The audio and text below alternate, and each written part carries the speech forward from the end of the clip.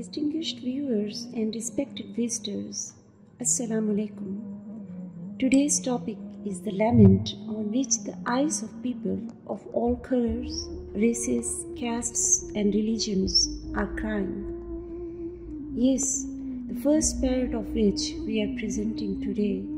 We hope that in the background of this great testimony, you will be able to know the philosophy of goodness and the facts that happened in a better way. Millions of battles of good and evil took place in the compiled history of truth and falsehood.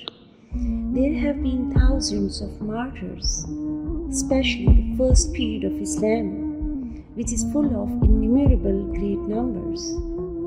However, the fact is that no other martyrdom has received as much fame, acceptance and universal mention as the martyrdom of Hazrat Imam Hussain. Even after 1350 years have passed, the mention of making Imam Hussain a martyr is alive and well. His fame and notoriety have not diminished to this day. It kept growing. Even Hussainism has become a symbol of truth in every class, and Yazidism has become a symbol of sedition in every class.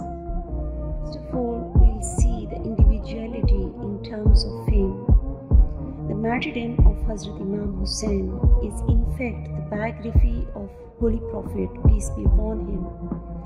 There was a chapter of it, so it was necessary for this martyrdom to get so much discussion and fame that no other martyrdom could get that position in comparison to it. This is the reason why the fame and the fame of martyrdom of other happens after their martyrdom. But the martyrdom of Hazrat Imam Hussain took place before his martyrdom. Hazrat Imam Hussain was still playing in the lap of the Holy Prophet, peace be upon him. From that time onwards, he had mentioned the martyrdom of Hazrat Imam Hussain.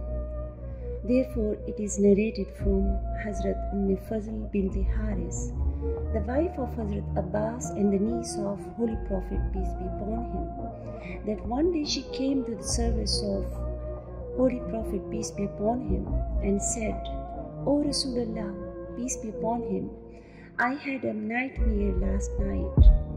The Holy Prophet asked, "What was that?" Hazrat Fazl said that it is very scary. I do not like to narrate it and you will not like to hear it. Holy Prophet, peace be upon him, said, "Please tell, what was it?" Hazrat Fazl said that I saw as if a piece of your blessed body had been cut off and placed in my lap. Upon hearing this, the Prophet, peace be upon him, said, "You have had a good dream. You will be able to train this boy better." So Imam Hussain was born to Hazrat Fatima and he was given to her. Then one day she went to the Prophet, peace be upon him, and she turned her face to the other side. And when she turned to look at him, she saw that the tears were flowing from the eyes of Messenger of Allah Almighty.